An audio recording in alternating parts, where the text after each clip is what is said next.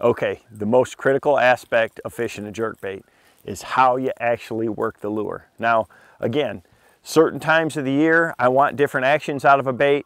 That's why they make a lot of different jerkbaits out there on the market. You know, we just came out with this new KVD slash bait from Strike King. Comes in 2 sizes. It's got a weight transfer system, so it casts really well. It's a suspending bait, and you know, it's a fantastic you know, pre-spawn bait if you want to fish it a little bit slower. But it's also a great bait for fishing, you know, like I do up in the Great Lakes for smallmouth, where you want to fish it real erratically.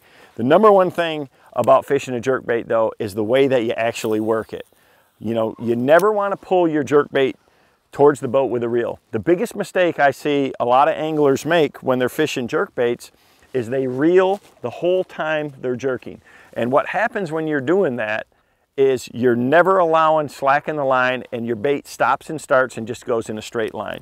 What I want a jerkbait to do is never go the same place twice. That's how I designed this slash bait, to have a lot of wiggle and dart. So I mean, it goes right, left, up, down, and it's not going to do it in a set cadence, okay? That's what you want to trigger bass. So if I'm fishing early in the spring, and the water's cold, I'm going to slow it down, and yeah, I'm going to pause it longer to try to, you know, to get the fish more time to eat the bait. But the way that you work the bait is always the same. I'm going to start with slack in my line. I'm going to reel up. I got a little bit of slack in my line. And I'm going to snap the rod down, and I'm going to point the rod right back at the lure.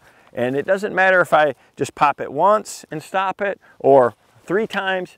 The cadence is always the same. Doesn't matter if it's a long pull and a stop, a short twitch, hard, soft, it doesn't matter. The most important aspect is always start and finish with slack in the line. That's what's giving that bait the freedom of movement. So just like you take a bait like a sexy dog to make it walk back and forth, you got to throw a little slack to it. So with a jerkbait, it's the exact same thing. I'm going to cast the bait out there.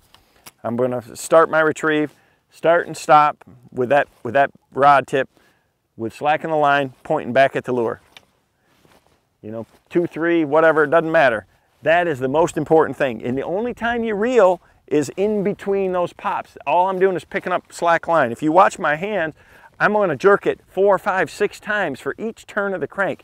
What that does is that allows that bait a ton of movement without moving very far forward. It's in the strike zone longer, and you're going to trigger a lot more bass. That's the key to it, is having the maximum amount of action and keeping it in their line of sight for as long as possible.